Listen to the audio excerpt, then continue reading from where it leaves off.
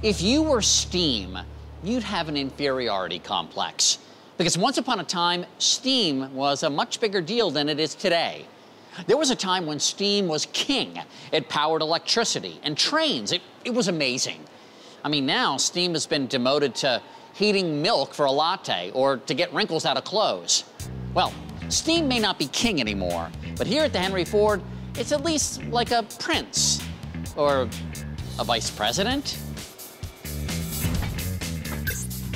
These beautiful works of craftsmanship are wonderful to look at, but they also tell a story, a very important story.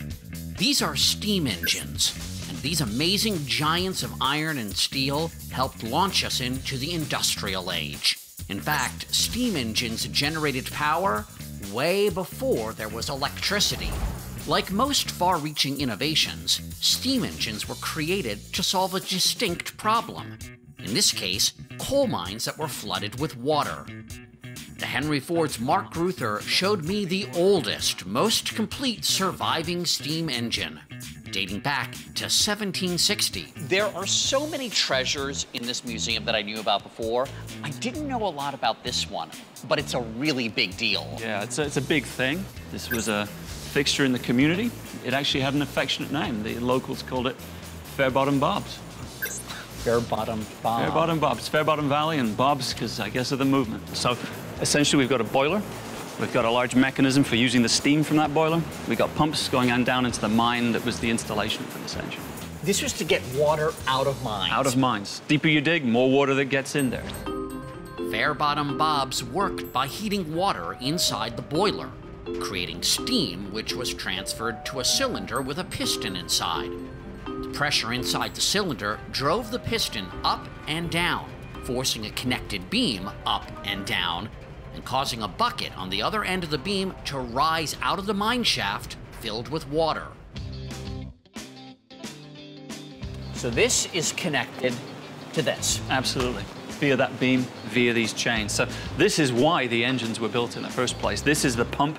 This would go down into the mine originally. This is the pump that would pump the water out of the mine. These technologies, these overgrown water pumps, are the beginning of the world that we inhabit now. But at the time, no one has a clue they're really changing what we then now understand as the Industrial Revolution.